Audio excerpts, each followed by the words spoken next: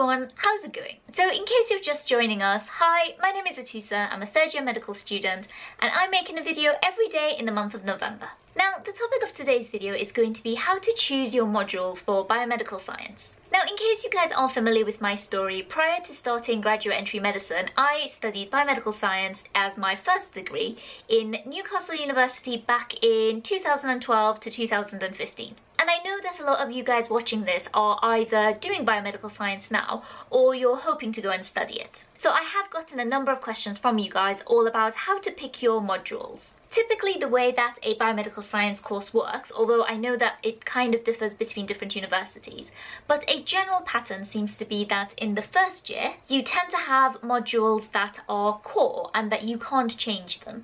And these modules are typically the foundational type of modules, so everything that is going to be building up your basic understanding before you can then go on to specialize in the later years. So I think when I was studying my course, some of the fundamental basic modules that we all shared in the first years were things like physiology, cell biology, genetics, microbiology, a bit of pharmacology and a bit of microbiology. And I think there were a couple of other modules like that we had to do. But then in the next years, that's when we got to pick which modules we would like to take and which ones we would like to continue. And I will share with you the modules that I personally picked in a moment before giving you guys some of my tips on how you can go about choosing yours. But firstly, I do want to say that I think different universities differ in terms of what modules they offer and how many modules they offer. So at the time when I was studying at Newcastle, I don't think the selection was that big. Off the top of my head now, I don't think there were more than maybe 15 to 20 modules that you could choose from.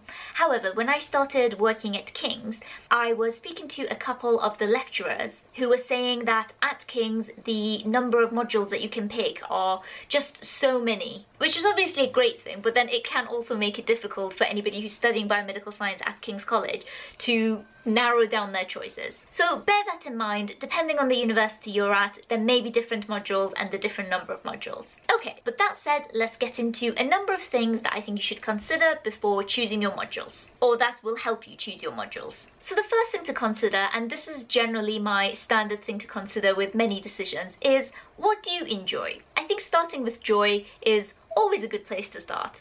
I know it can be tempting sometimes to logic yourself out of choosing something that you actually enjoy. For example, thinking, well, I've really enjoyed this module, but I think this one is going to help me more. I would typically say that as long as the option you enjoy is a feasible one, it's always a good place to start, because typically the topics that we tend to enjoy more are the ones that we tend to put more into and that we tend to work harder for. And if your overall outcome is to get the highest grades, to come out with a high scoring degree, then I would say try and pick the subjects that you enjoy, because they're the ones that, whether you are consciously or unconsciously aware of it, you will want to spend more time on them just because you find them more fun. That's a super basic concept to consider, but I think it goes a long way, so it's worth mentioning. The second thing I would say is to pay attention to the kind of things that you feel naturally drawn towards. And the reason why I say this is because one of the modules that I personally picked was cancer biology. Now, this was a new subject, so we didn't have that much experience with cancer biology in the previous years, and it wasn't necessarily something that I knew a lot about. However, for reasons I can't really explain, I just felt this natural gravity towards it. It was something that I wanted to know more about. And maybe as I'm speaking these words now, a couple of those are going to pop into your mind. Maybe for you, it's genetics. A part of you might be saying, well, oh, I don't know about if I should take genetics because genetics is hard, or this or this reason why I shouldn't take it.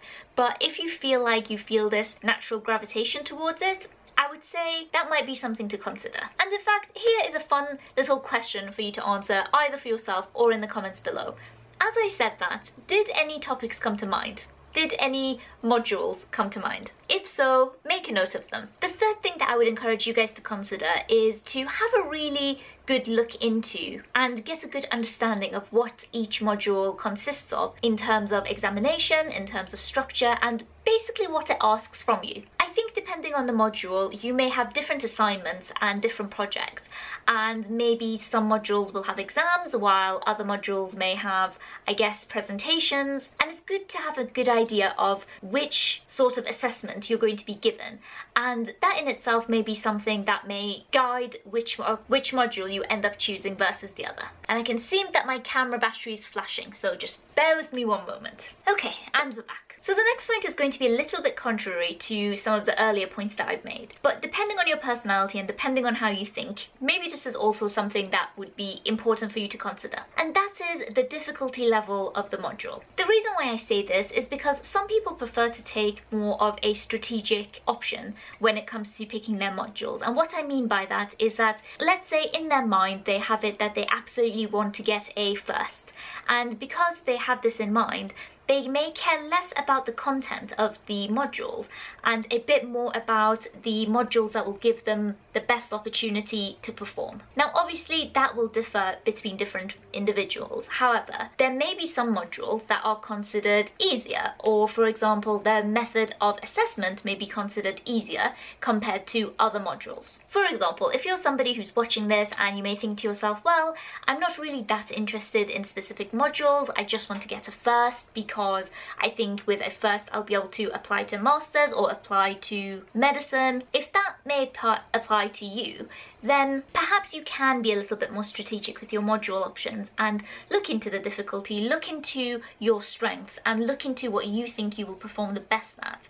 And based on that, choose your modules appropriately. Although I do have to say that whether you find something challenging or not is very, very dependent on your own performance, and only you can be a judge of what you think is challenging for you and what you think is something that you will be able to more easily excel at. But it's worth considering anyway. The next thing to consider, and I should preface this by saying that this shouldn't be as much of a big factor in why you choose certain modules, but it may still be worth considering, and that is who is going to be teaching these modules. For example, you might know that there is a particular lecturer or professor who is very involved with their module, who's very good at teaching, who is very available to give students help and feedback and support, and for that reason you might choose that module. Whereas if you think certain modules are going to be taught by individuals who may not be able to give you as much time or as much support, then again that could be something that you take into consideration. Although, as I said, I wouldn't weigh this option as highly as I would with some of the other points in this video. Then the next point that I would encourage you guys to consider, and this is something that I personally find quite important,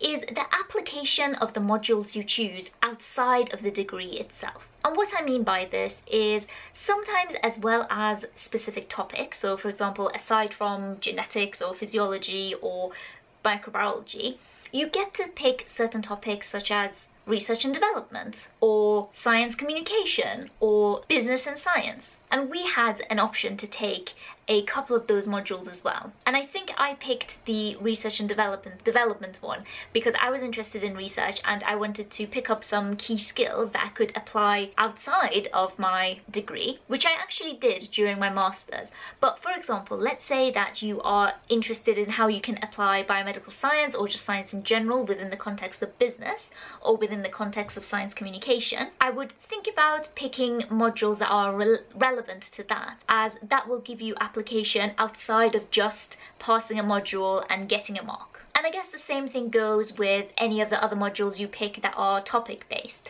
Let's say that you are interested in pursuing a master's or a PhD in microbiology, then you may be more inclined to pick modules that are a bit more on that microbiology level. And last but not least, if you've gotten to this part of the video and you're still confused, you're still not sure which modules to pick, then my best suggestion to you would be to pick something that you're curious about. You may not be completely dedicated to it, you may not be completely set on pursuing it in the future, but you have some sort of general curiosity and that you want to find out more. In a way, it's kind of good when you're not set on a particular path or set on a particular idea, because it just means that you're more open to exploring and to trying out new things. So worst comes to worst, you can just pick a number of modules that you think, well, you know, I'm just going to see how it goes. It might be something I end up enjoying a lot, it might not be, but I'm open to it nevertheless. And so those are all of my suggestions for how I think you can go about picking the right biomedical science modules for you.